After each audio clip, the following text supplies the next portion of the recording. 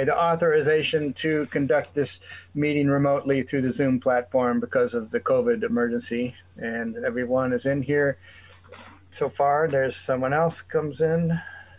Yeah, I gotta keep on that. So do we have any additions to the posted agenda at this time?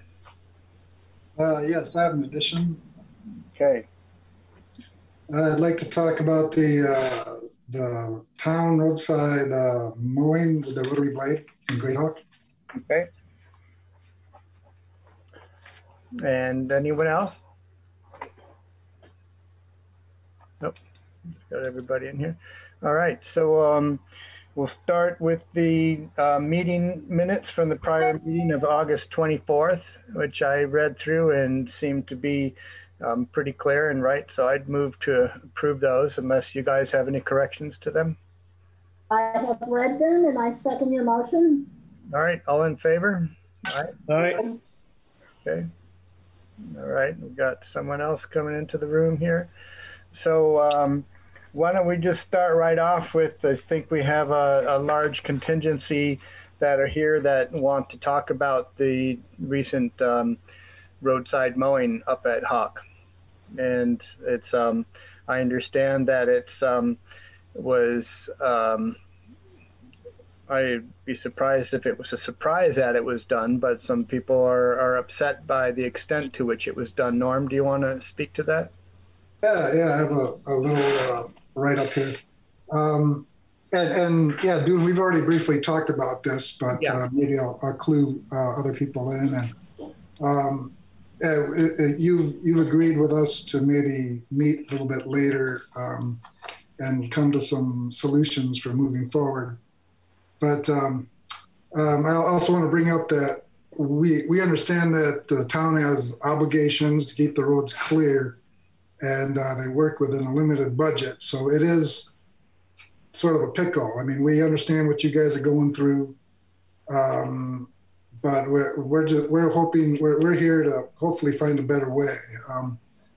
Many members of Great Hawk were upset and just heartbroken at the degree of destruction this year, and the amount of branches that were left on the road. And we were saddened about seeing certain types of trees hit, which include the pine trees. They're very slow to grow, and they grow at the base. They didn't really seem to be a threat to the road, but they were really just sheared off. They looked kind of funny. We had some apple trees that were hit, sort of older apple trees that are very hard for them to grow back. And we had some ash trees that were hit, and we have had ash borer problems in Great Hawk. We had a big problem with the ash borer a couple of years ago. We're a smaller and dense community. We have much smaller lots by and large than a lot of Great Hawk, or than a lot of people from Rochester. You know, our lots are about 1.2 to 1.3 acres, and our houses are very close to the road. So we see this. A lot of times we see the destruction right outside from our windows. So we have a sensitivity to it.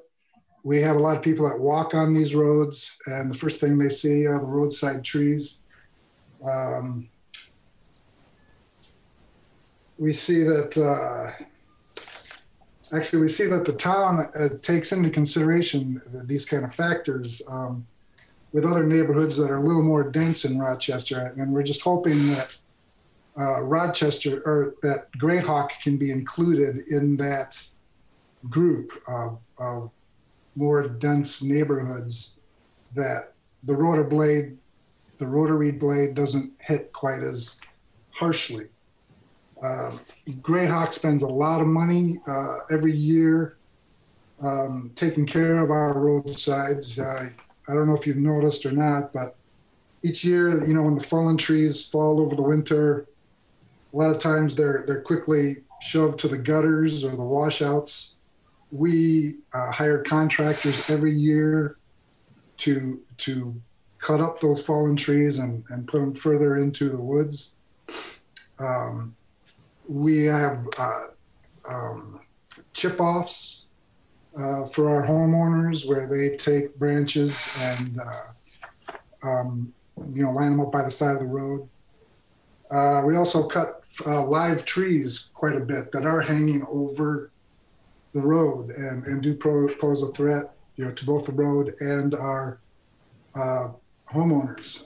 So on a lot of levels, we are actually kind of helping the town. We take our roadsides seriously, and we try to keep them tidy. But to live in year after year, like as you mentioned, this is a yearly thing where certain trees get hit on certain years. But there's a certain fear up here that, oh my God, the blade's coming. And we're just hoping that, somehow we can get together and collaborate and do better. We're basically looking for three things. The first is hopefully you guys can clean our gutters, our washouts. Hopefully pick them up, either pick it up or chip it out. Hopefully instead of blowing them up, because that's just going to blow branches into our yards, and we'll just have to, our homeowners just have to pick them up for the next chip off. So we're hoping for that as number one.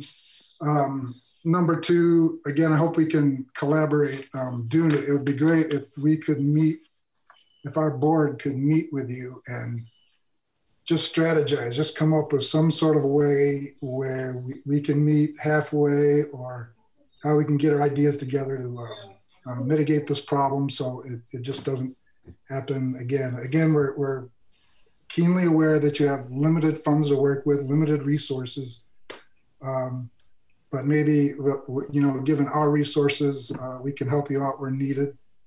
And thirdly, we'd like the select board to consider Rochester as a whole, to consider phasing this form of cutting trees.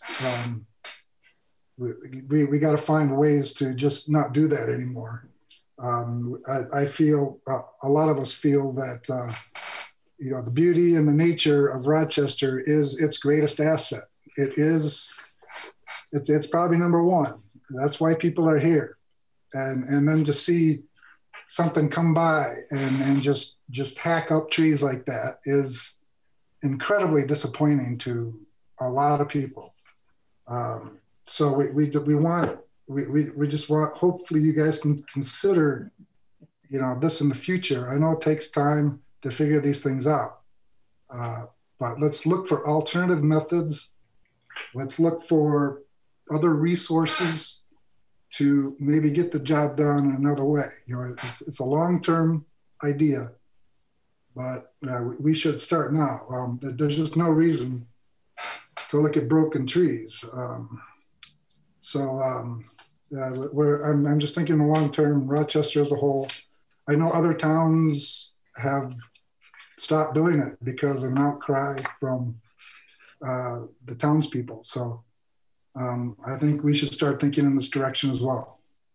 Thank you. All right. Does anyone else want to make a plea on this behalf? Or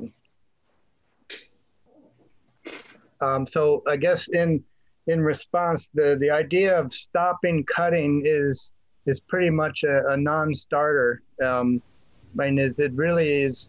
I agree with you that the local natural beauty is why a lot of people live here, but the safety of not only the residents up there. I'm just going to take this call in case there's someone that can't get onto the meeting, just to make sure. It's like, are you looking to get into the Zoom meeting?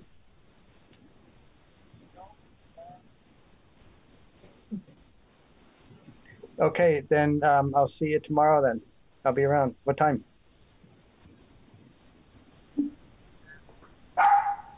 Okay, we'll see you. Thanks. Bye. Yeah, we had some people having trouble getting into Zoom, so I feel if I don't see the caller ID that.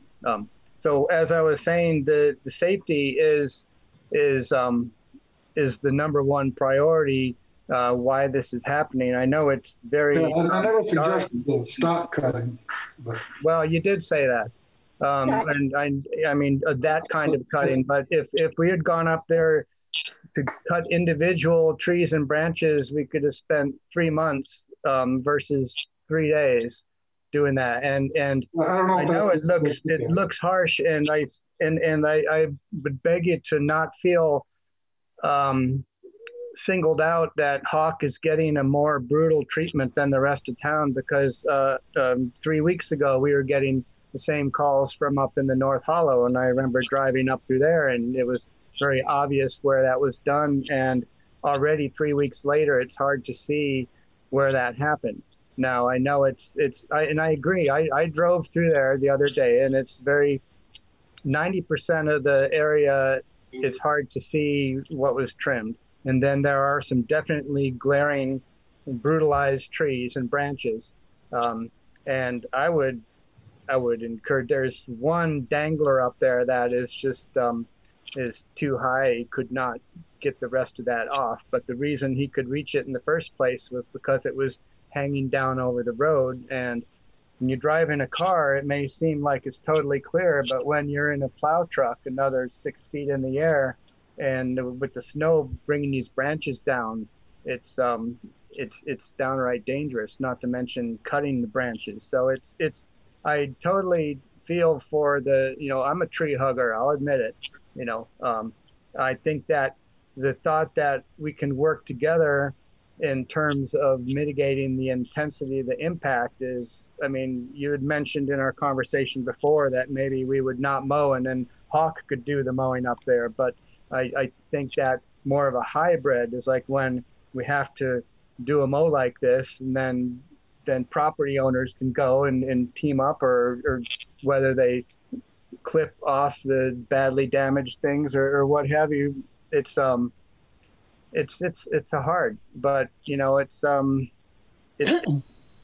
in terms of cleaning out the branches, they did follow with the chipper and get all the bigger pieces as they went.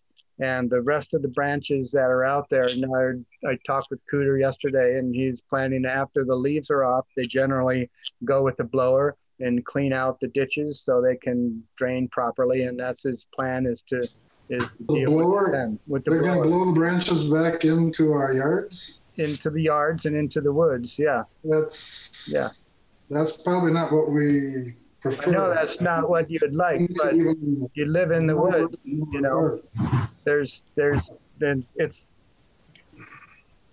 I mean, I live on Route 100, and the amount of snow that I have to take off my front porch that the snow plows dump on it is, I'd rather they didn't do that. We all do. It's a fact of life, We're talking about the trees.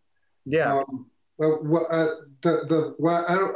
understand why the chipper behind it didn't chip more thoroughly. I mean, the chipper was there. You had work crew there. It's like they did half of the job, and then it becomes more. It becomes more of an expenditure to the town to come back and blow it out, and then it becomes more of an expenditure to Great Hawk. That's something that's already going to happen. That's already on the schedule. It's not an additional expenditure to the town to come and blow it, because that's part of the winter maintenance.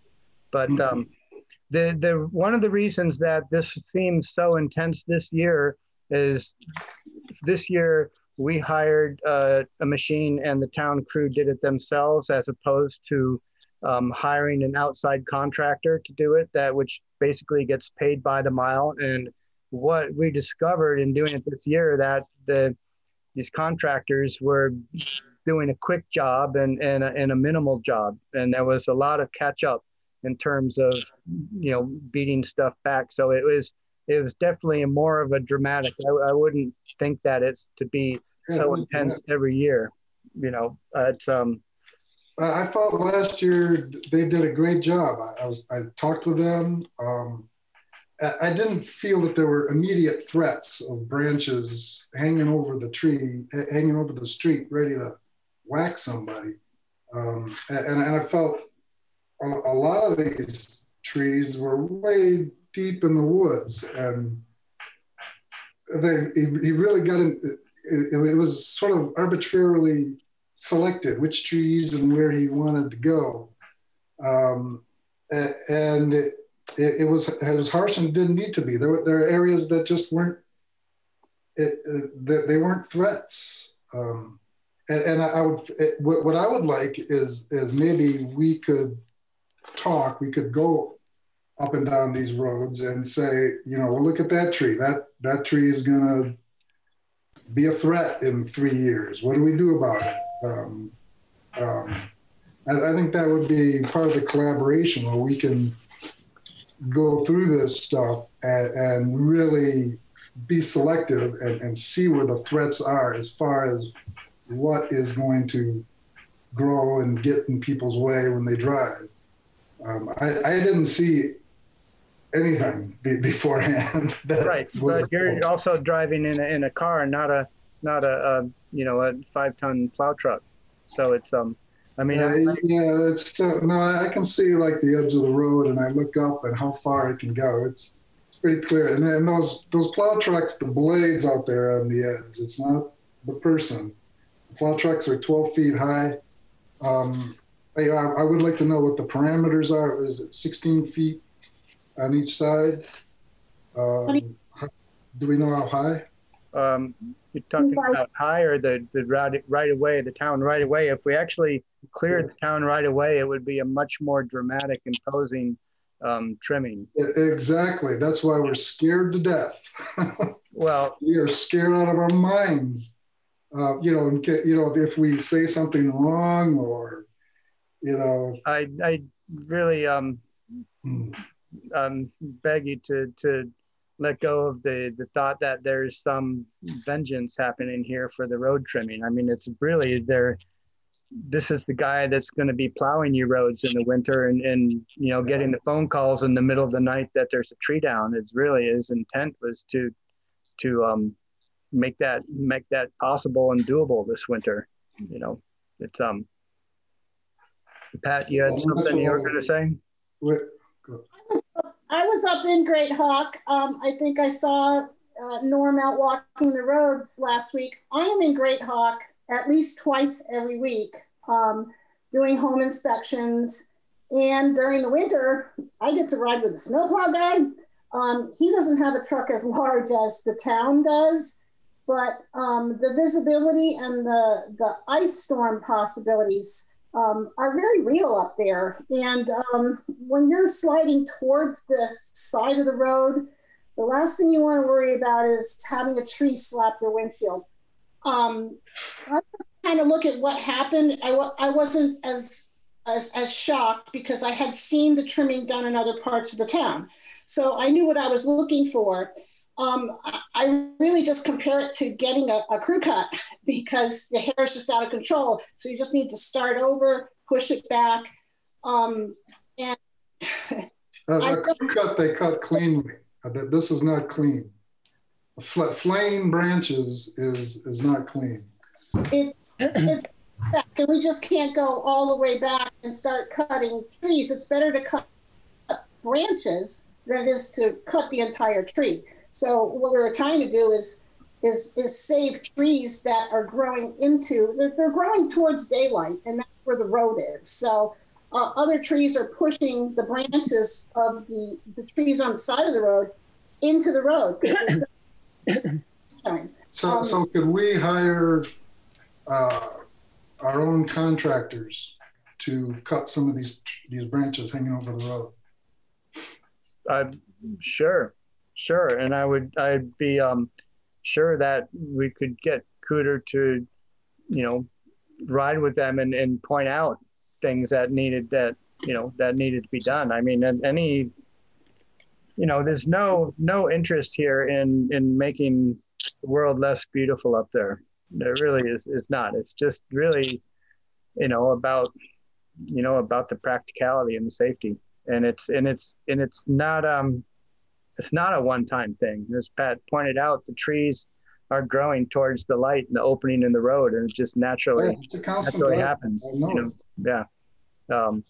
But yeah, I like what you said, where Cooter could be in the truck with a contractor, and we could go down the roads and locate the problem areas, and maybe we could have our own guy cut selected areas. Maybe Cooter could cut other areas. But if we can come up with a plan, maybe each time around this year, we just arrange for a little drive-by, and we come up with just a little bit of a plan, a little more, thoughtfulness and planning ahead. And I think we can keep everybody happy. We could do some work where it would keep your workload lower, and you guys can go on to other stuff. Again, if we can collaborate, we can keep, everybody can be happy if it's done right. And I think what you mentioned is the first move. Yeah. So could we meet and talk further about this? Yeah, I'd be happy to. Yeah. All right, great. I'll contact you. Okay. Can I say a word or two? Yeah. Ken Yellen. I don't think anybody's arguing with the fact that it needs to be cut back. I hear Pat, I hear Dune, that it's necessary. I think it's really just the method, the way the trees and the branches are just pretty much butchered. I don't think there's an arborist on this earth that would think that's a good way to treat vegetation and growth if you were concerned about the health of the tree. So I think it's just not the question that it's cut, it's the question of how it's cut. It seems as though the only solution is to have those of us up at Hawk, perhaps not to speak for Norm, but to incur some of the funding to do some of the cutting in a more kinder way and still get the result the town wants. And at the same time, not to have, frankly, the ugliness that's created by this cutting blade that just basically butchers the branches. That's all. I think if we could do it neatly, I don't think there's a problem with cutting it back.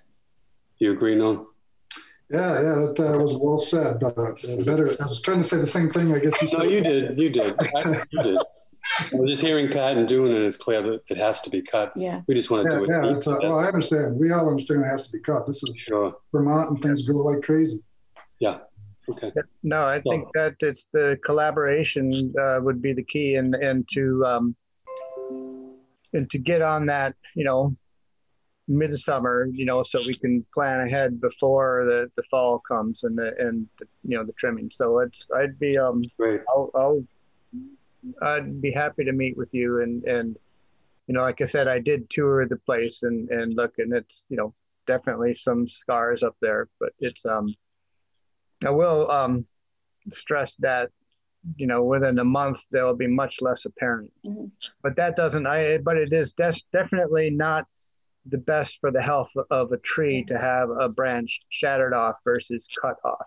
So that's absolutely true. It's just a matter of the necessity and the practicality of how to get it done. So it's good to have this conversation, and maybe we can have a more teamwork attack on it. Well, it may be, as you say, an overwhelming job to try to do it ourselves and pay someone.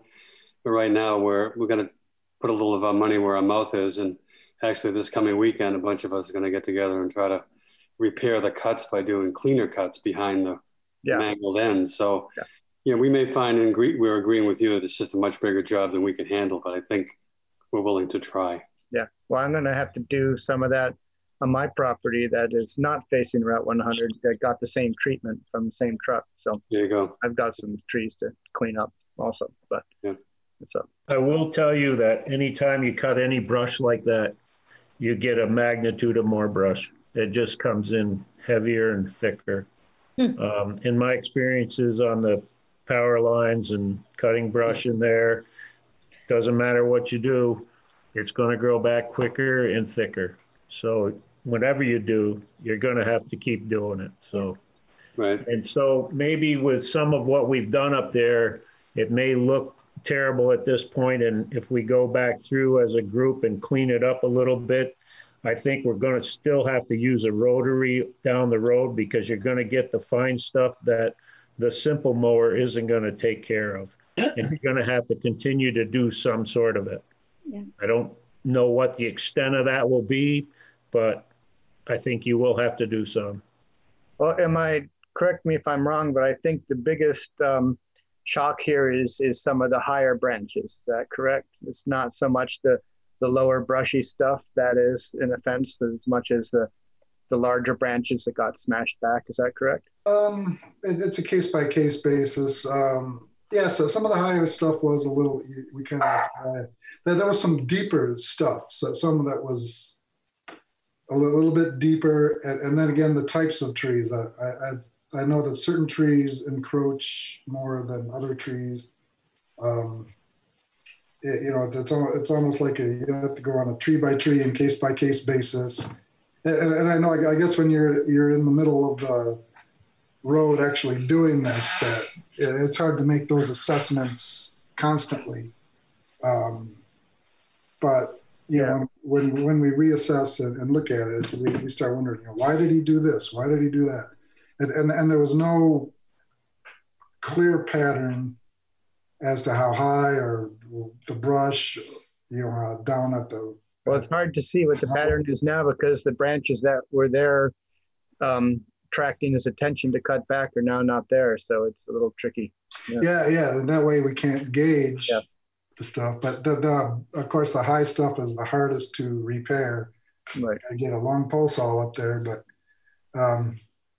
we're just trying to, we're looking towards the future and hope, especially that high stuff, especially could be something we could target where we could, if we got to take a high branch down, we'll cut that cleanly.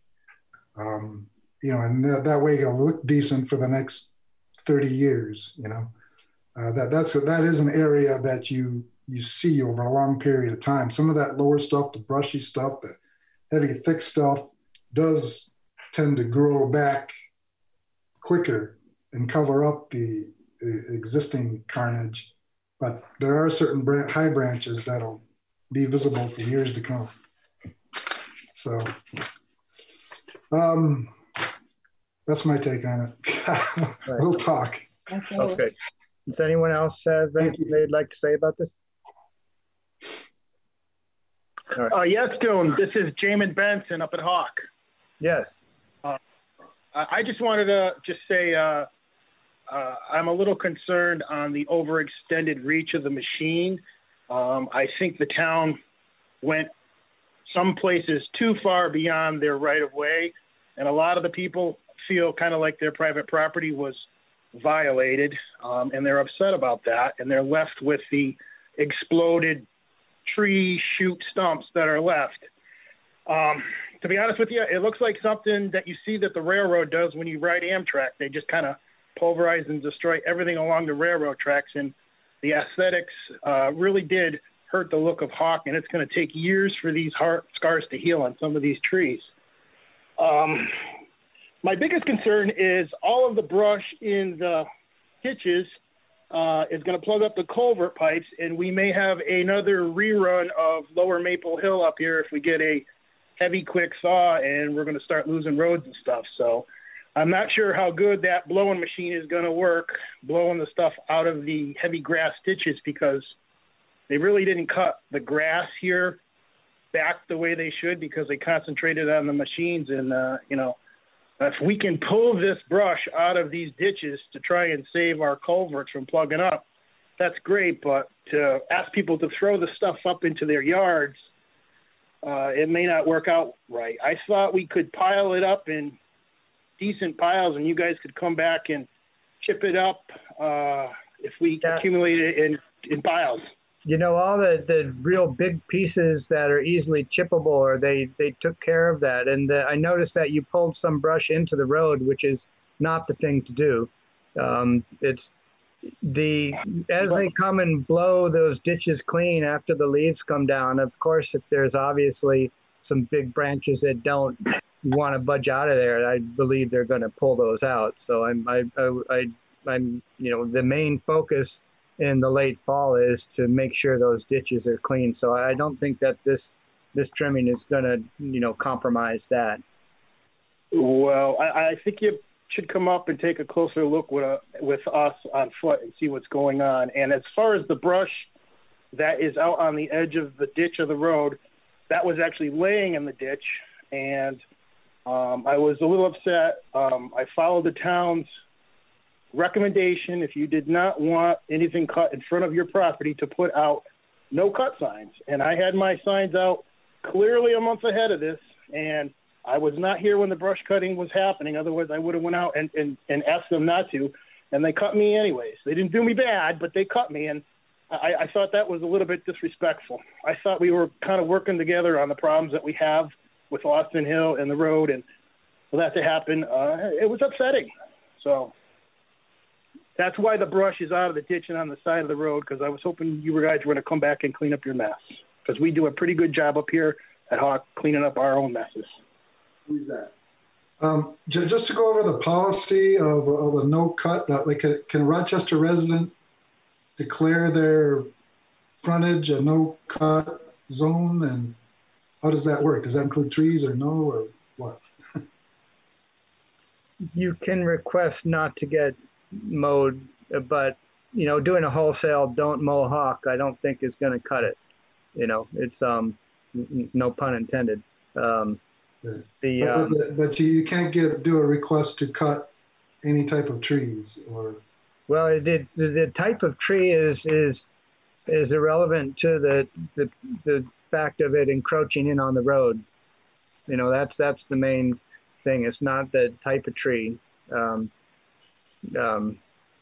Actually, it was interesting. Cooter mentioned he was surprised that he noticed how many oak trees he noticed. There's a lot of oak trees and moving into the area. But yeah, there's a lot of little saplings right on the road. Yeah, right. And it's unfortunately that's the nature of road maintenance. You gotta clear that. So anyway, I'll set a time when I come up and chat with you, Norman, whoever else wants to join in on that and walk around. Like I said, I did drive around and inspect the place, but I guess we'll well, thank you for listening. Yeah, sure. And I know it's hard work for a road commissioner to keep track of 60 miles of road. Yeah, well, next thing you know, we'll be talking about snow plowing. Oh yeah, we haven't pitched about that yet. Yeah. It's so hard to be the president of an association too. Right. All right. Well, thank you all from up on the mountain for joining us. At least you didn't have to drive downtown.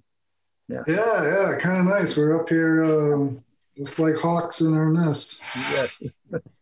All right. Good night. Well, take care. Yep. You don't have to leave just because you're done talking, but Yeah. Got anything interesting else to say? Oh, all sorts of stuff. Yeah. Find out. Our next guest is Robert. Robert Mayer. You're up. Okay. Thank you. Actually, the primary purpose for my request was my last interaction with Jamie from the supervisory union was that he indicated to me I had to get permission from the select board to get access.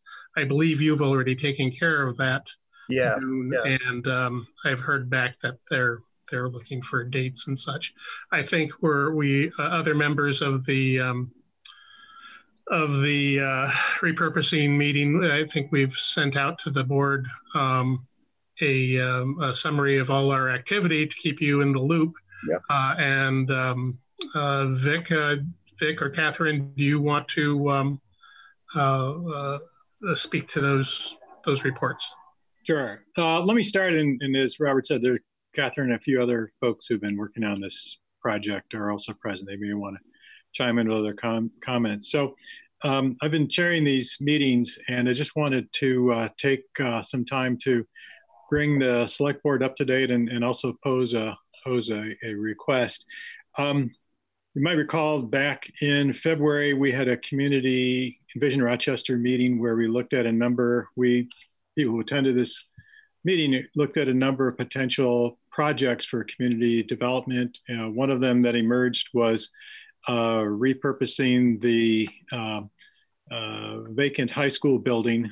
And we had gotten to the point of a blessing, if you will, from both the select board and the school board for this volunteer group to develop ideas and come back with recommendations. And just about that time, the pandemic hit, and we paused and went on to other priorities.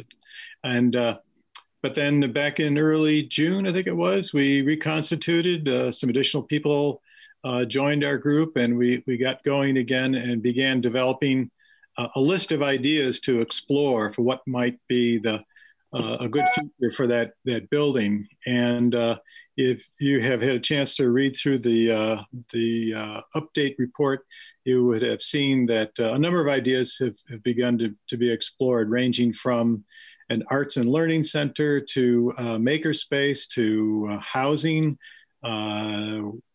Some things we've looked into further than others, and there are other items on the list we want to get to yet. So there's been a lot of enthusiasm and activity to date, but we've also come to a point where we want to check in with both the school board and the select board around what's your level of commitment to this kind of development of this building.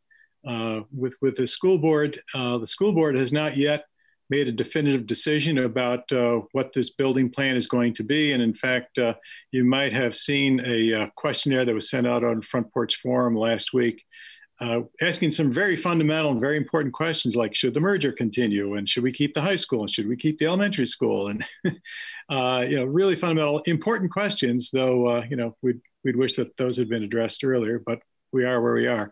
So we have some concern about that uncertainty. On the select board side, we view this high school building, if indeed it does come to pass that it's available for repurposing, as a really unique and valuable asset to the community. And we'd hate to see it either torn down or left and abandoned like the Weyerhaeuser building in Hancock, or sold off to who knows who for some purpose that may or may not be in the best interest of the community. So we're looking for any kind of indication of intent by the select board that you might be able to make about acquiring that building for the town.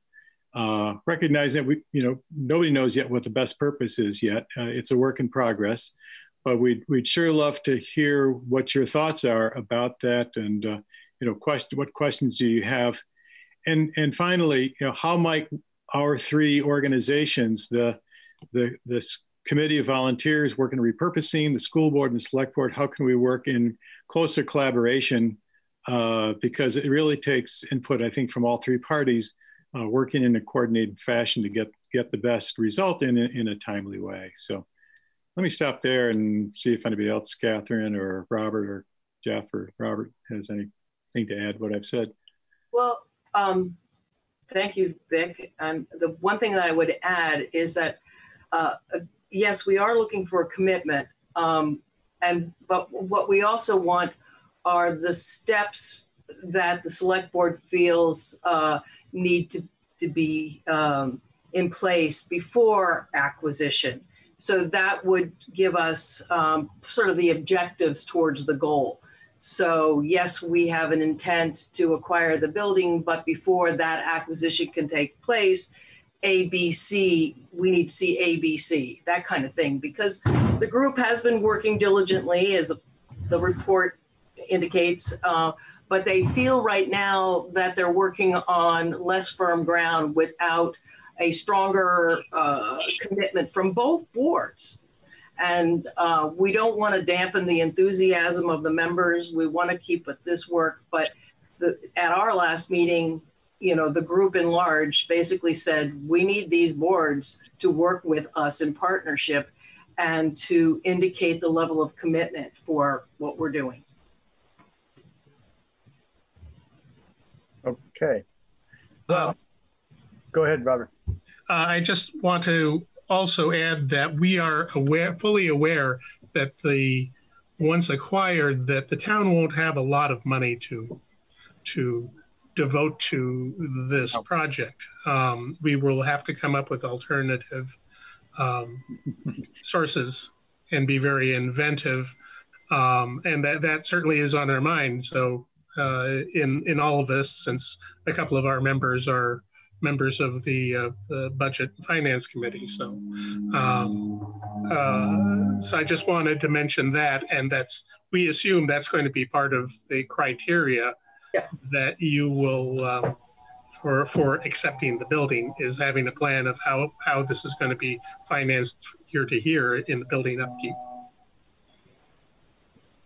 Well, it seems that I know we gave our blessing and encouragement to explore the situation and explore the options. In terms of asking us for a definite yes, we want to buy the building, I don't think we're ready to say that yet. I think that we're still really, there's so many unknowns out there. Like even I'm looking at the third paragraph in the introduction about Rochester's slowly shrinking population. I'm not sure that's going to continue to be the case. And we're in 2.5 years into this 5-year cooling off period. And it seems that, and I know that we want to be prepared if something's going to happen and not have 5 years is up and, now we need to start thinking about it. All this work is critical and much appreciated, but I'm really curious how this whole evolution of our society here in relation to the outside world is going to relate. I'm not convinced that we don't need to flip the bubble and use the high school as a school and repurpose the smaller building. I'm not sure I don't think we can say, yes, we want to buy that building right now. Well, if you look at the entire school campus, there are 2 buildings and there's land associated with it. Right. So even in the scenario that you referenced, the possibility of the high school becoming the elementary school, that is obviously part of the conversation where you'd be potentially repurposing the other building. But we need to have the conversation. And, we can start right now applying for feasibility grant money, which is the logical next step, really. Mm-hmm. But, on what ground will this committee have it if we don't have a more or less firm understanding that there is intent for town acquisition? And yes, the feasibility study will delve into a lot of things. There are grants out there, this, and we're prepared to pull all those pieces together.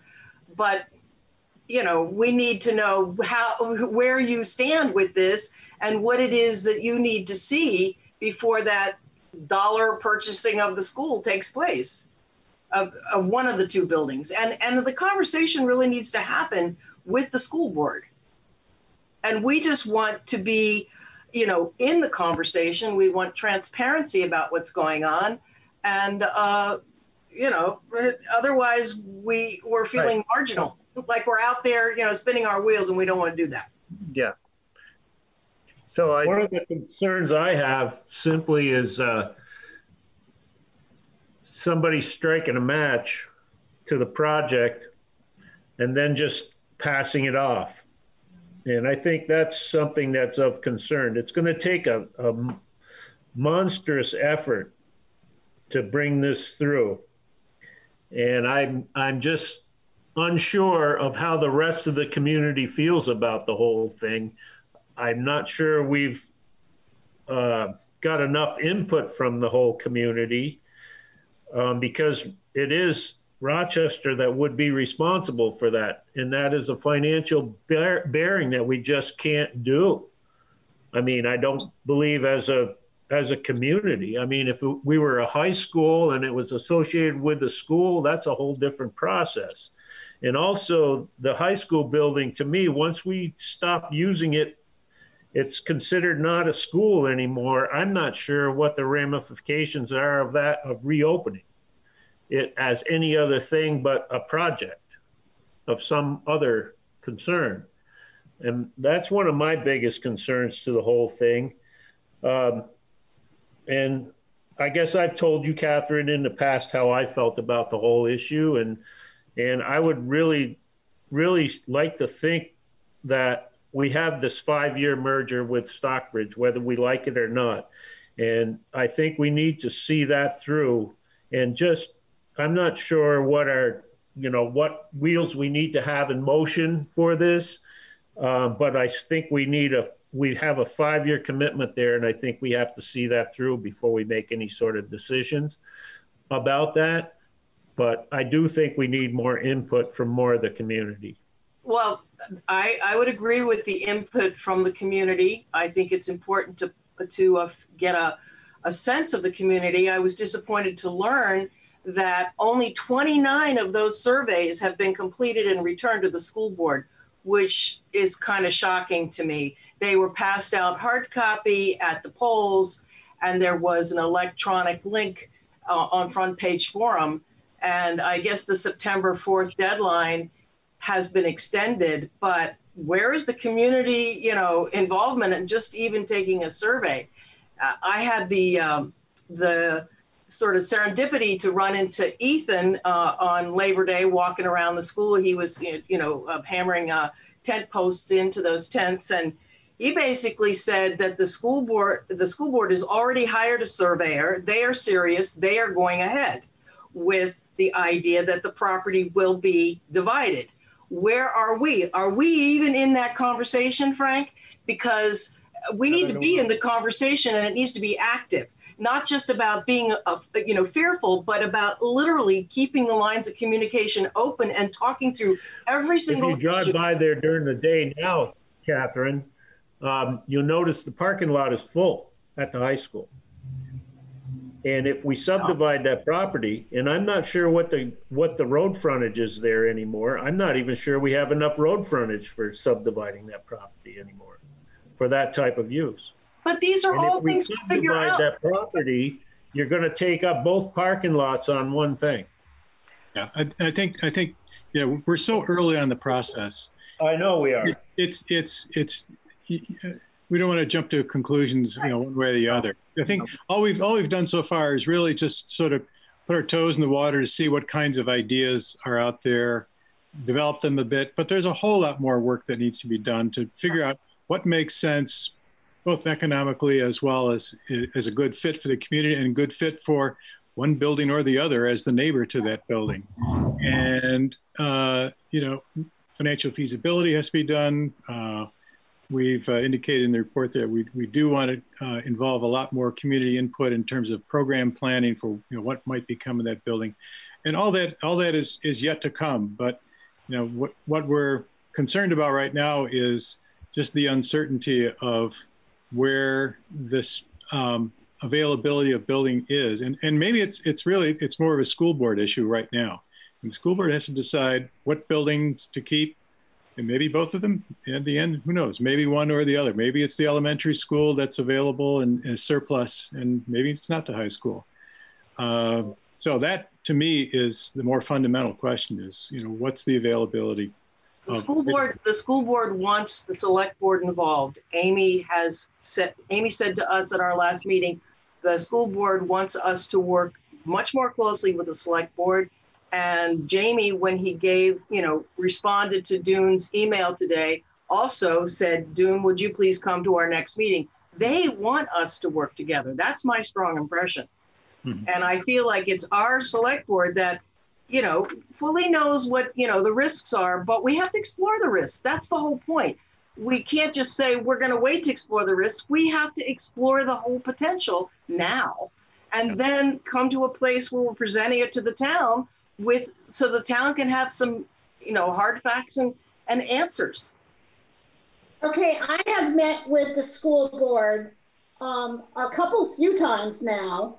There are 13 points that I discussed and proposed to them of all different types of issues that need to be addressed before we could even start the conversation about transferring either of the buildings. Most importantly, the subdivision, underground fuel tanks and underground tanks, state wastewater permits. There's a lot of very important things that need to be worked out. In addition to how on earth are you going to divvy up the parking lot? And whose responsibility will it be for the school buses to go through the town? We're talking about two separate. So out of those 13 different points that I've made, we've only actually got answers for about 4 or 5 of them. The others are being explored by the school board right now. If you're saying that they are talking to a surveyor, they are working on those other 10 points that we brought up. They need to do their due diligence. They are the seller and we the buyer. So they have to present us with a marketable title, a subdivision, flood zones need to be addressed. All of these things have already been discussed in a couple previous meetings with the school board. So the ball is kind of in their court right now. And I don't want anyone to think that we are not addressing the needs. We're doing our due diligence in a slow, methodical fashion, both the school board, the SU, and the select board. And it is proceeding. The questionnaire that went out that I saw on Front Porch Forum was kind of concerning for me. And it almost made me want to take pause with what was going on. Like, should we continue with the merger? There are some pretty deep-seated things going on there that I was like, whoa, we may not all be on the same highway, let alone even going in the same. We had the same reaction, Patty. So, your committee is charged with working for us, the select board. But keep the faith, the select board is in conversations with both the SU and the school board about how we need to proceed to go forward, and Bonnie Bourne as well. And Bonnie is on our committee too. So, but you bring up a great point. This is good news. I wish that this information we had been included in this loop of information. It would have been very informative to us to know that the select board has actually even put out the 13 points. We never heard about these 13 points. And it's great and makes logical sense, but until just now, we had no clue. And that's what we mean by working in partnership and with transparency, so that we all know what's going on. We need to be informed too. Could I ask something? Just very briefly. It was in order to discover all of the different options that we could do with the building after we acquired it. So I thought that was what you were charged with. Could I bring up 2 little things very quickly that concern me? One is, and I haven't heard them discussed, so I don't know if the committee has discussed them or not. I haven't been to any of the committee meetings. One is the auditorium space that is very valuable to the White River Valley players and also to the town because of as a spot to hold town meetings. What would happen with that? And also the skate space area is used a lot by people in town. And if the building belonged to someone else, what would happen with that? Mm-hmm. So anyway, those are just 2 things that have been thinking about and wondering. Well, of course, those are good things. And what we've been thinking in terms of is town acquisition. So, and we all regard that the auditorium space is beautiful just the way it is. And we would like to have the elementary school resume access to that next year, as well as the community for using that space.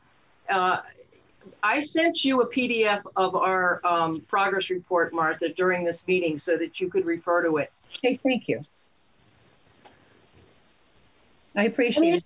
It was that and the skate space thing, just wondering about, because I look down there all the time and see people using it, and I don't want that to be a problem in the future. It gets used in the winter and the summer. Well, yes, and talk about community engagement, and I agree with what Frank said. It is essential. And one of the things that is very essential is that we have engagement with the younger generation. We all realize that we're an aging town, but when you put all the energy that it will take to even pull this off, you want to make sure there is buy-in from the generation that will be carrying it on. So we're very aware of that. and we want to proceed with community engagement. We've started focus groups, but we need to have more focus groups. We want to, you know, engage a broad community support. It's hard to go forward with that with enthusiasm if we don't know, you know, where things stand. And Right. It's a little dispiriting to, you know, recognize now that the school board has all these major questions yet to be answered, and we don't know when that's going to happen. But in a couple instances, you know, we're not even 100% sure we can subdivide that property. Mm-hmm. You know, and what are the repercussions if we do subdivide it? Because it's all sitting in a floodplain. So would the high school building, you know, it would then have limitations as what could take place. Affordable housing is completely off. You don't put a pillow in a floodplain. So that all needs to be worked out. We're at a higher level than, you know, we want to keep the auditorium or that. We're trying to discover if this property separation can take. Yeah, really, we're working on that level too, Patty, and we do have right now just the beginning, but we have people representing different skills and aspects, professional aspects. Dick Robson is also on this committee, and we've certainly and you've got the list of all the members. Yeah. Certainly, we've addressed the floodplain, and there were things after Irene that could have been done that weren't done because I guess the insurance company didn't want to pay for it. But there are mitigation measures that can be taken with respect to that floodplain.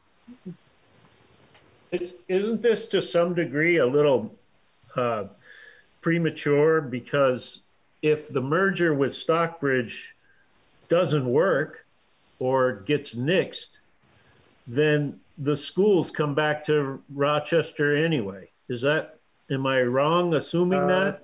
I think that's still the supervisory union, whether or not our relationship with Stockbridge carries forth. I don't think that the schools come back to town. No. No, Robert, I believe that the only implication would be that we would each be responsible for our own elementary school, and there's a very possible likelihood that the Stockbridge school would be considered too small to be supported by the state, in which case they would probably go choice, in which case we would possibly get an increase of students. But we've examined that of what would happen in the scenario if we had to accept quite a number of students from Stockbridge. And the strong feedback I get from the school board is they do not want to support two buildings. However, having access to some of it, such as, you know, the auditorium and such, would be something that they might be, at least some of the board would be interested in. So, and that's always been on our mind, that whatever we do, that we, as a community, want to share our resources with the school, you know, to whatever extent that they need. So, can I make a point? Yeah. So I'm gratified to hear what Patty said, that the work that she's done, which sounds very smart to me. But what really impresses me is you have these different groups, the school board, the select board, and the committee, and nobody's really in charge of anything. So people are burrowing off in their different directions. We didn't even know about Patty's effort, which is really important. The school board has their own political problems with Stockbridge, which may end up sinking the whole merger, which changes the whole game. So this is very, very complicated, and nobody's in charge of it. So my immediate thought hearing all this is somebody needs to be in charge of this. Somebody needs to be in charge of channeling all this different information and different concerns that people have, serious concerns. Otherwise, they're all just flying around, bumping into each other. And to me, it's the select board ought to be in charge of this, but it's not like the select board doesn't have anything else to do. Well, in terms of in charge, I mean, right now the property belongs to the school system, right? So I mean, in terms of official capacity, it's the two boards that are the main, you know, the main negotiators, so to speak. And that's not, I'm talking about somebody taking responsibility or seeing that certain tasks are done and the thing moves forward in an orderly way. Because now my feeling is we're bumping into each other. There's a lot of confusion. I mean, why is the committee coming up with 17 different possibilities for this place if the floodplain and the political situation in the school board is going to sink the thing anyway? It seems like there needs to be some kind of ordered process, you know? Well, we're in this problem-solving process. I think we're really in the information gathering age. And I one of the things I noticed in the summary that you sent us, which is, I think, a good idea, is to make sure at least monthly that these the repurposing group and the select board, you know, we meet like this and have this connection, not just incidental walking down the street. Hey, what are you guys doing? But you know, this is a good step to have these conversations. But you know, it now is the more information that we can gather and eventually, yes, Rob, it does have to focus to some leadership and essentially, really, when we come down to, if it gets to a point where there is something happening and something is going to manifest in that building, that's going to take some leadership. Someone's got to take the hold of that. It's not going to just be okay, now the town owns this building, let's see who wants to do something. You know, if we're going to take this action, we really need to have a clear view of who's going to take that ball and run with it, and what that ball is. You know, and that entity will evolve when there's a firmer idea of what that repurpose is going to be. That entity will emerge. Right now, we're essentially a steering committee, and we're working with two boards. You know, and all we want is to work in partnership with transparency, so that we're all informed. And I am glad to hear what Patty said. Very glad to hear. And I hope in the future that, you know, those kinds of loops of information are shared. So. But this is a mammoth job. It is. Huge. It really is. I mean, it's and it touches on so many different sensitive areas, and any of a number of them can sink the ship. So, yeah. Catherine, you've been talking about the grant money that's out there for feasibility studies and such, and it's I mean, why not start applying for some of that? I mean, it just will be giving us more information. It doesn't, you know, is that premature, or is that worth trying to get some of that? I mean, I'm not a big fan of the endless engineering studies that spend all the money for a project on the study and then nothing gets done. I've seen that happen a lot, but in this situation, maybe there is some monies out there for the, you know, the development of this unfolding of this idea. Robert? Yes, I believe I believe there would be money available, and I think we would have to do it through the town. And the types of things that the early stage feasibility include getting input from the town members, right? So I mean, they're doing surveys and strategizing on how to get the best input and funding more focus groups and things like that. So, but we need to have at least the commitment from the town that if we can pursue finding these grants, that the town would want to go down that road. Do we have that sort of? Right, and we also would like to pull in the, you know, the regional and state stakeholders, because that's important that they're also at the table with a project to the size of this. So it's, you know, it is important that we understand that the town, you know, in its current demographic is limited, but we're thinking of something that will have a more regional aspect to it, and we're hoping that, you know, as this project if it can be realized, that it will actually help to be an economic driver for the town and pull more people into the town. I mean, things are happening in Rochester. I know that we talk about the shrinking population, but I also see so many indicators of growth, and it makes me feel quite optimistic for what our future looks like. And so this is an opportunity to, you know, build towards that future. So if you wanted to go in for a feasibility grant from whoever, who is the agent that's asking for the grant? The town? And if it's the town, then the select board has to be integrally involved in that, in the process of developing that grant proposal, I think. I don't know if we can ask for a feasibility study on a property we don't own. That would, these folks that do it would answer that question for us. Is we could probably do it, but we would just need to have like a permission from the school board saying that they can enter the building.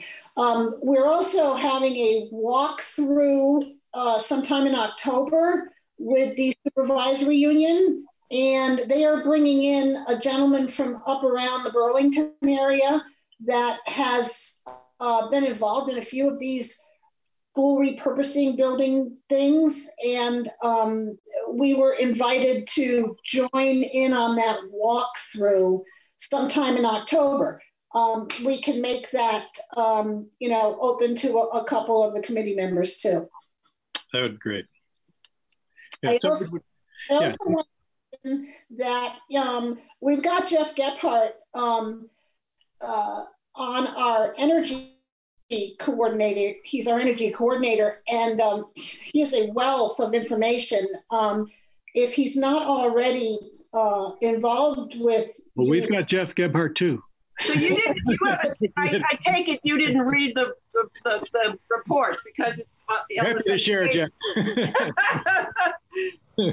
Well, yeah, as long as you're happy, Jeff. I know I am. I would think one thing that would be important to do if we're going to do much of anything is to work a little bit closer with fixing some of the maintenance issues of the building. And so that if it does come to the point where the town has to possess the property, that some of these things are addressed, because they're things that will need to be addressed regardless of what happens to the building. And I think that's kind of an immediate thing as far as the functionality that's going to happen down the road, regardless of what it's used for. Some of these things are going to need to be addressed. One thing that concerns me with the whole project would be we would probably have to jump onto the town septic, I would say, with the change of use that it would happen there if we did do the high school or even the elementary school. No matter what building is used, involved, it's going to require a change of use and a change of septic, I would say. It may not be permitted to have its own function. And also addressing the buried oil tanks. Those kinds of things are things we probably should be looking at now rather than wait to see what kind of grants we could get for studying what kind of purpose for the building. But maybe there might be some energy grants that we could get of repairing the maintenance issues that we have there, and maybe looking at long-term issues like maybe some solar power or just something to that point. Yeah. I'm thinking. There are grants for the undertown tanks, and I've written a few myself for residential people. But definitely, you know, we plan to pursue all those kind of line item issues that would affect any ownership and what can be done now and what can be done later. But it would be helpful to know the criteria or the aspects of importance that, you know, that Patty and you and Dune have listed already, so that we can incorporate those concerns in what we're doing. I mean, if we are able to do a feasibility study, which would be great, we would have to do it in partnership between the boards. Because right now it's not our building. That's right. Yeah. But if there is an intent to acquire that building, then there has to be a partnership. Now, I don't know whether you know, Robert is suggesting that there be some sort of executive committee that has membership from all three boards, because I can't imagine that we're going to take this much time at select board meetings, but there's going to be work that has to take place, and there's got to be people that represent these two groups officially on that report back to their groups. I mean, you can't expect everybody to be involved with every information processing there is. It's just too much time. And so you have to have a group focused on that. Robert and Mayor, you want to say something? I just wanted to mention that, Frank, I'm not sure if have you studied the engineering report that was done for the school? It has an extensive fix list. And that, in fact, part of what started this is we were looking to gain access to the school to review, for myself to review the electrical situation to see if there was how extensive that particular fix had to be made. So, I mean, these are all subjects that we're looking at, and we're step by step going through and planning for as far as maintenance. I'm impressed with how pragmatic the select board seems to be, Frank and Patty, and how more blue sky the committee team seems to be. And I mean, that's different styles of looking at information.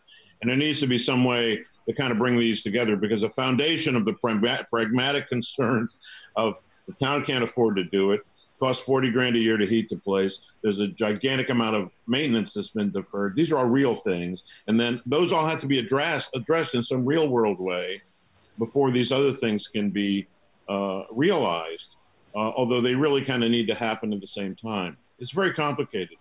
But I come back to this thing that I feel like we have different points of view that need to somehow be brought together in a clearer consensus of these different power centers, the school board, the committee, and the select board.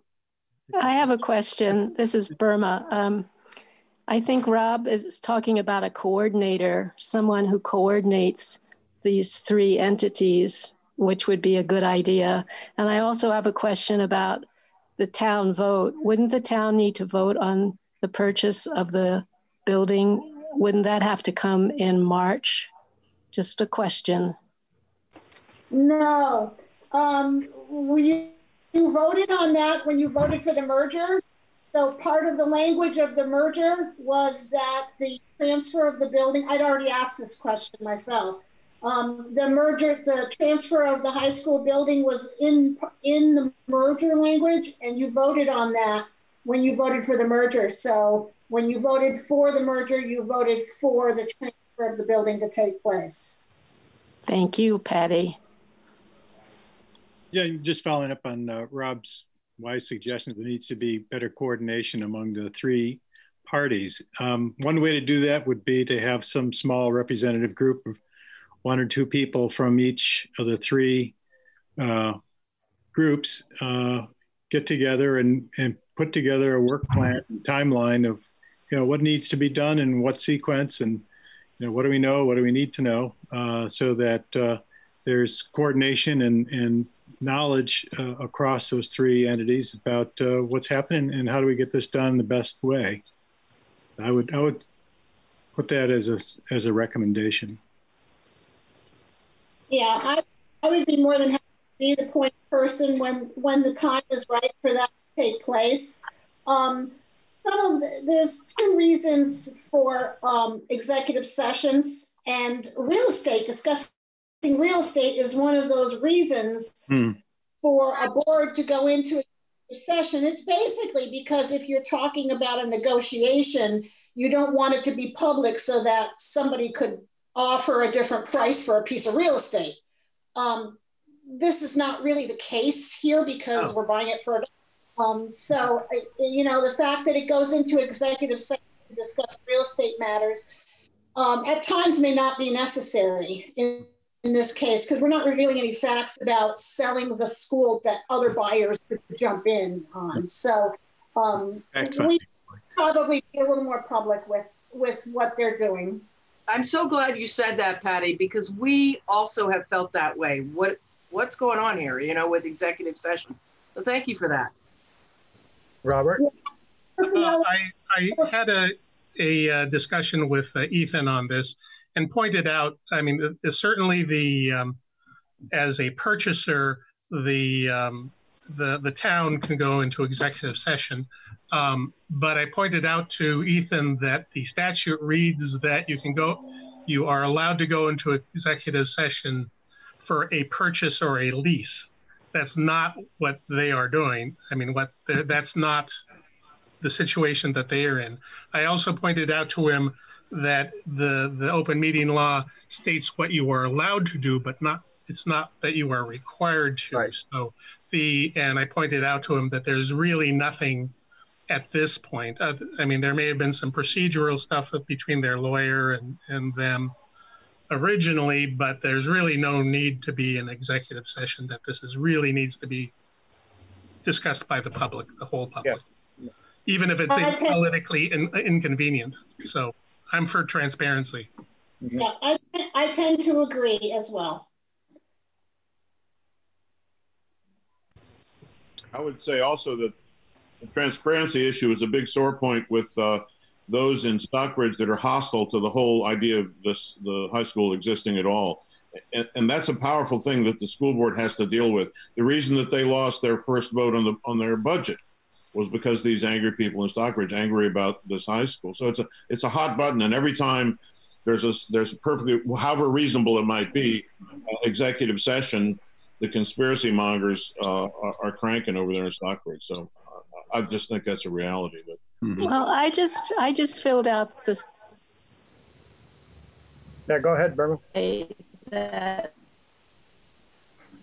was for Stockbridge, and the nature of the questions. I found it to be a little confounding and very difficult to relate to. I don't know who set up the questions or the questionnaire, but I don't really understand what they hope to, whoever distributed it and reading these responses are hoping to achieve. It seemed not very productive, in my humble opinion. My feeling is that they came at questions from multiple perspectives so that people who were responding were really examining their position.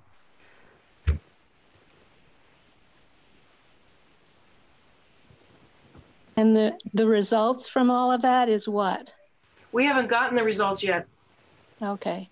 No, I think what we were told was that it was input for the board. It wasn't determinative in and of itself, but the board wanted more input from the community, and hopefully they'll get a lot of good feedback. But, and they're extending the deadline.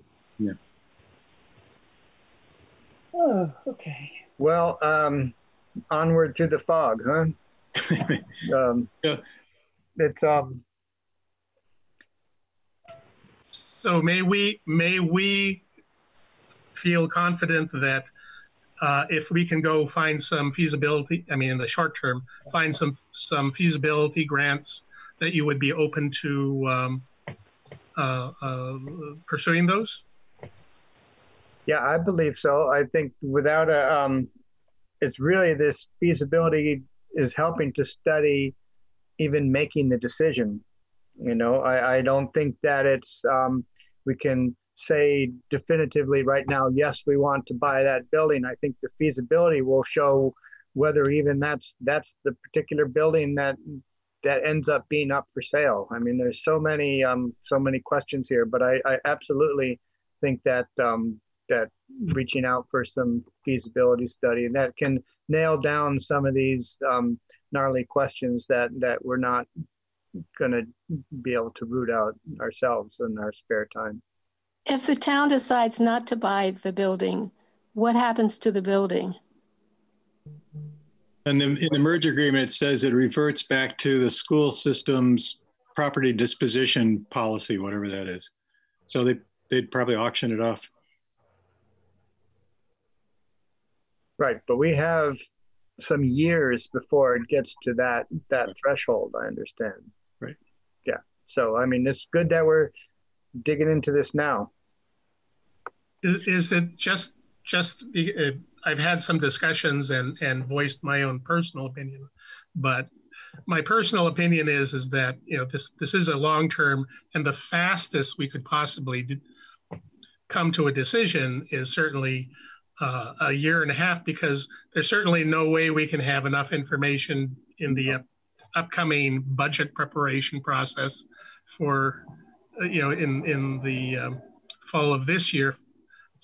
So we're certainly a year away from that, from you know, before we can address, you know, the financial aspects of it. So, I mean, we're really talking about somewhere in the fiscal year of 21-22.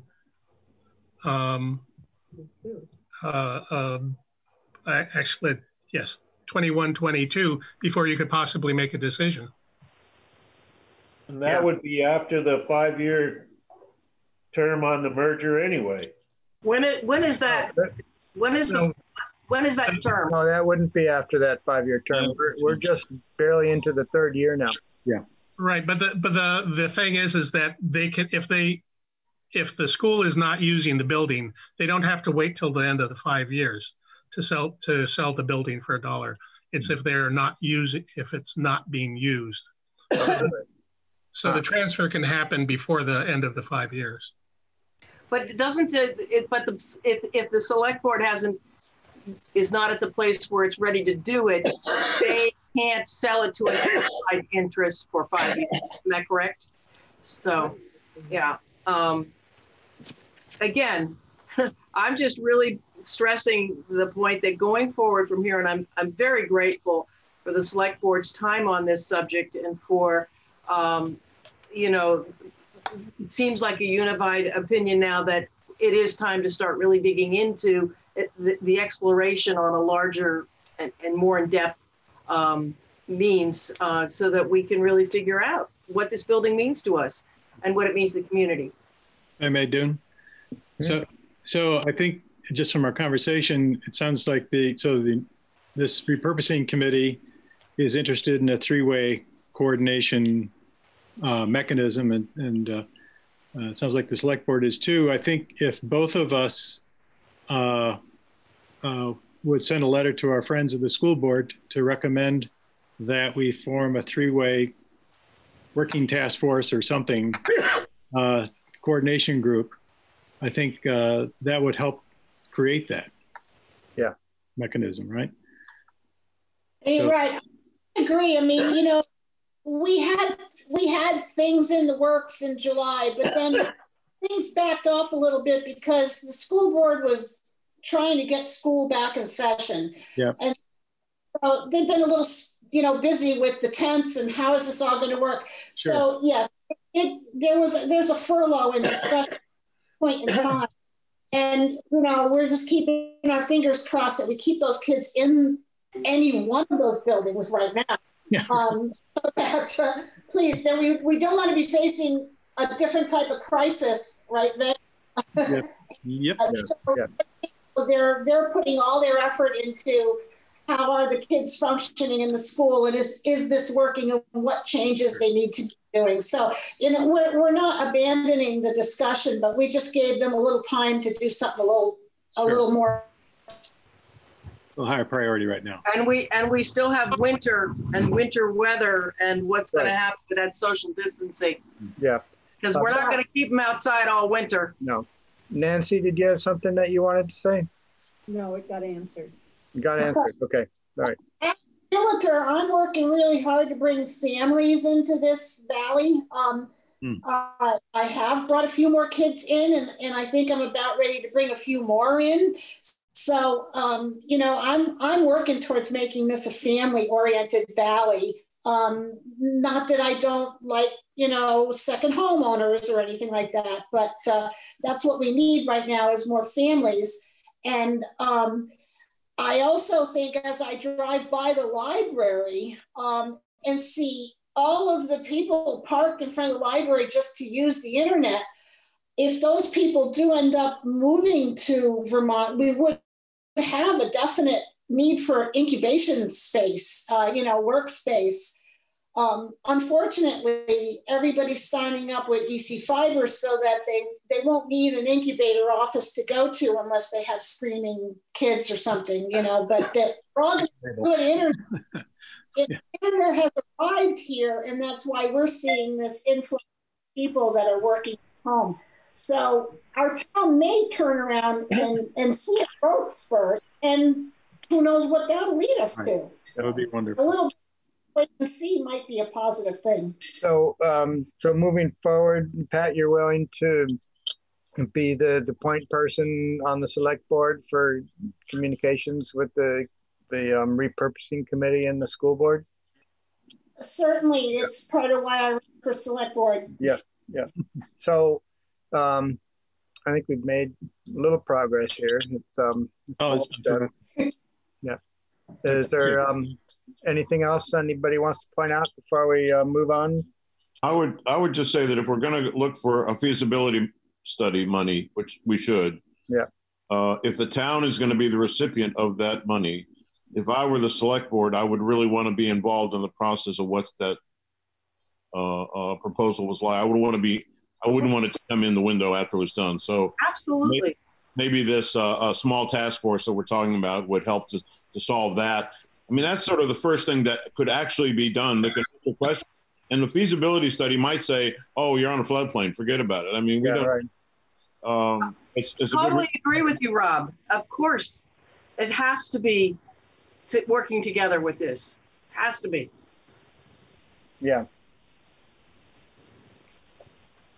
Okay. Thank you all for your thoughts and passion and patience.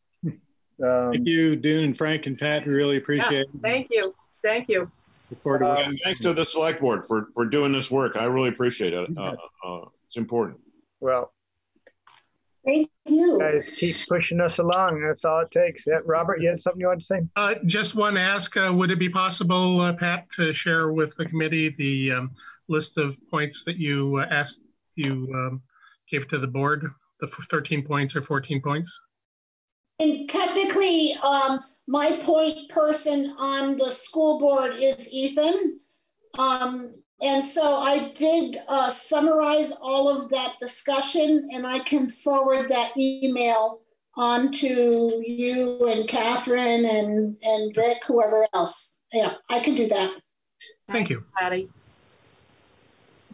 All right. So, Joan, you've been very patient. All this out. What have you got for updates? I know we have a bid opening tomorrow. Is that at 1 o'clock? That's correct. Yeah, you won't be making any decisions there, but right. What's the bid opening for? Yeah. It's for a stream alteration repair work on the Mendel property on Route 100 South. It's being funded by USDA NRCS, Natural Resources Conservation Service. And is this going to be a virtual bid opening, or are we? Yes, it's on Zoom. Okay. And you have the link in your email there. I sent that to you yep. or this morning, whenever it was. Yeah. Otherwise, I don't really have much of an update. I'm still working on the same stuff I was working on last week and the week before that. Things are just moving along slowly, so nothing new. Is there any update on obtaining the rest of the funding money from the Bethel Mountain Road project? Yeah, I was working on that this afternoon. No, I'm about to send them an email. I needed to do a rundown of how much money the town has received and how much we still need to receive.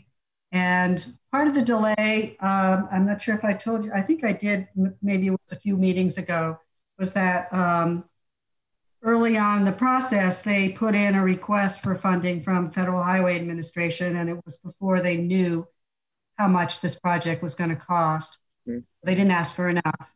And so they need to put in a new request, which may have gone in by now, but what I was told about 3 weeks ago by VTrans is that due to COVID and people working remotely in VTrans and other departments of the state, that they're only allowed to submit. I'm not sure exactly how this works, but somehow they're not allowed to submit more than one funding proposal at a time. And so this one was in the queue.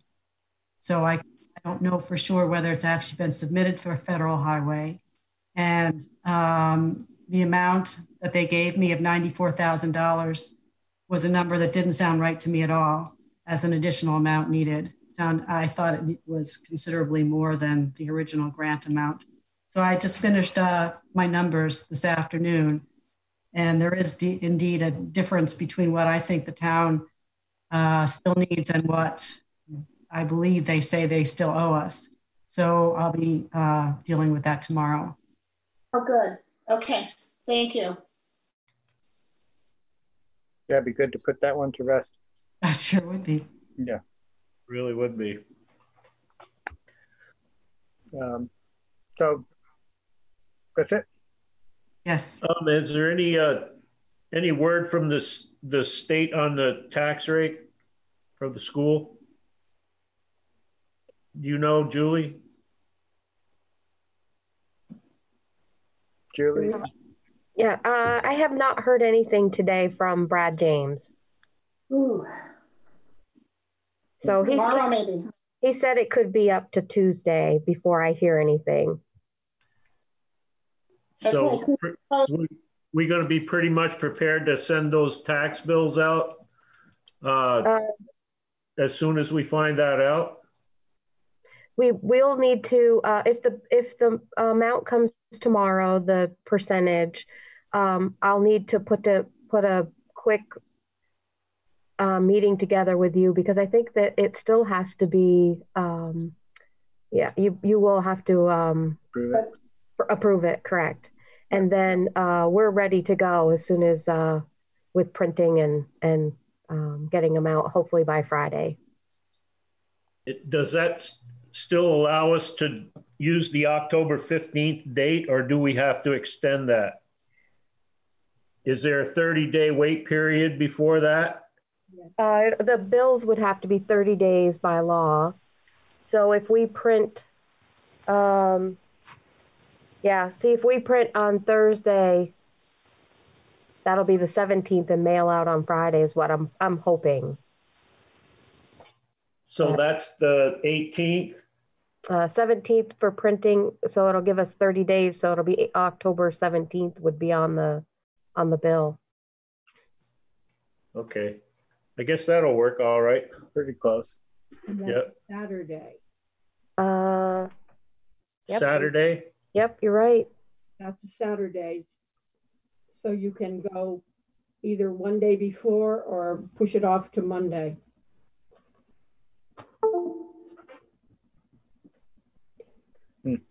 19th isn't going to work. I'd rather go the day before. The 18th? 16th. 16th? If we can have a meeting in the morning, we can start printing in the afternoon. If we get our percentage on Tuesday, we can start printing. We can start printing Wednesday after a quick meeting. I could do like a Zoom, a quick approval, and. Yeah. Do we have to warn that meeting? We could do an emergency. I'll warn it tomorrow. We already have a meeting warned for tomorrow at 1. If you get it earlier on, we could fold it in on the bid opening meeting. Yep, that's a good idea. Yeah. That is recused from that meeting, though. Mm-hmm. So you have to invite her after the bid opening. Okay.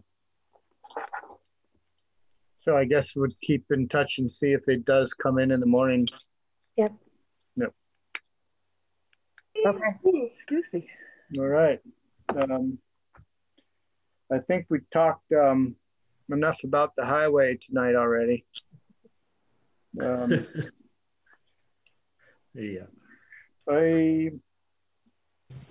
Is there anything else we need to talk about before we're going to adjourn this meeting and go into executive session talking about employee issues? I think not. Thank you all again for joining us. And, thanks, everybody. Good night. Did you say you're discussing an employee issue in executive session? Yes. Okay, thank you. And am I correct that the next meeting is on the 28th? Yes. Okay, thank you. Thank you. Okay. Good night. Hey, good night, everybody. Well, have a good evening, all. Yep. Thank you.